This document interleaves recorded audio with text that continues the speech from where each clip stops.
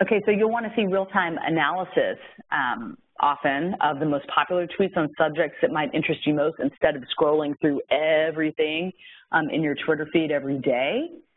Tim's use case actually lets you visualize your tweets via a Spotfire mobile analysis. You can just view the tweets that you need to see most.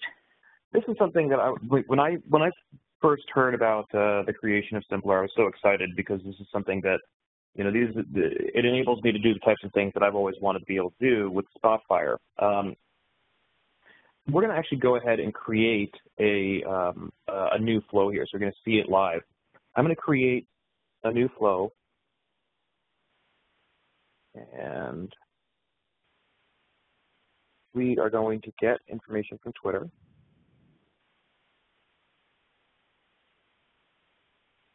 We'll just drag that here. I've already pre-connected this to my personal Twitter account. And then I'm going to say, I want to get all of the tweets that have been sent by a particular person. In this case, let's get it from our new president-elect.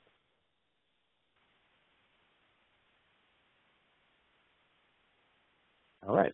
And then I want to send that information over into Spotfire. And I've pre-connected my Spotfire cloud account as well.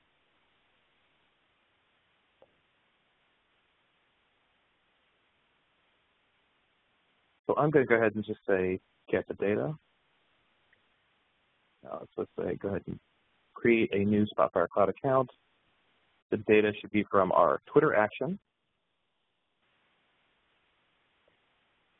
And then we're going to say, put this into example Trump tweet. I'll call this Trump tweet data. Okay. I'm going to call this send Trump tweets to Spotfire and save. So we've created a new action here, a new flow. And I'm going to go ahead and let's go ahead and run this.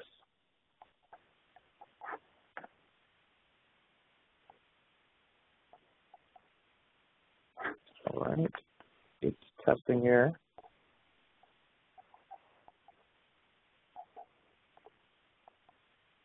All right, and it looks like it sent 35 rows of data into Spotfire.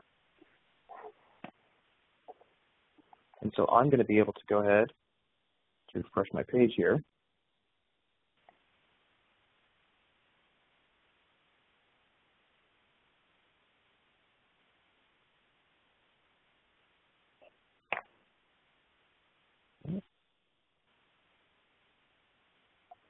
It looks like I sent it here. Yep, Trump tweet data. So I click on that, and that's going to automatically bring me open up a new Spotfire analysis that I can start editing and working with this data. I happen to know that one of the things that comes through this data is going to be how many people have favorited something. So if I wanted to create a chart, let's say a bar chart, and say that the favorite count is what I want to see. And the individual, here, we actually have to find out which data here is the actual string of the tweet.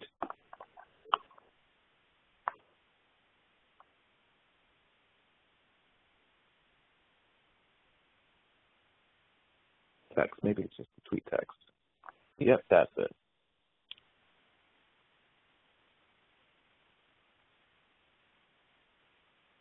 And then I can put this in order.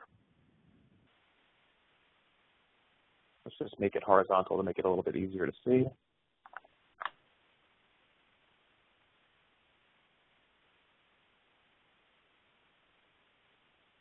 All right. So here, and we've been able to very quickly see in the past 35 tweets that Donald Trump has put out which one has been the most favorited. And then if we wanted to say, analyze this data further, there's a million things you can do with Spotfire with this kind of stuff. But this is something that I was never able to do because there was no way to get Twitter data into Spotfire before Simplr came around.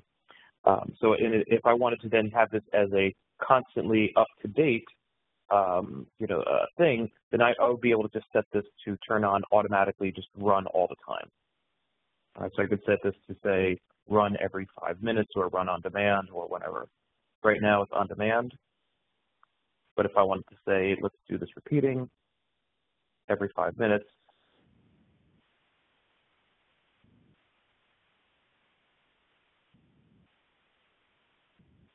there it goes.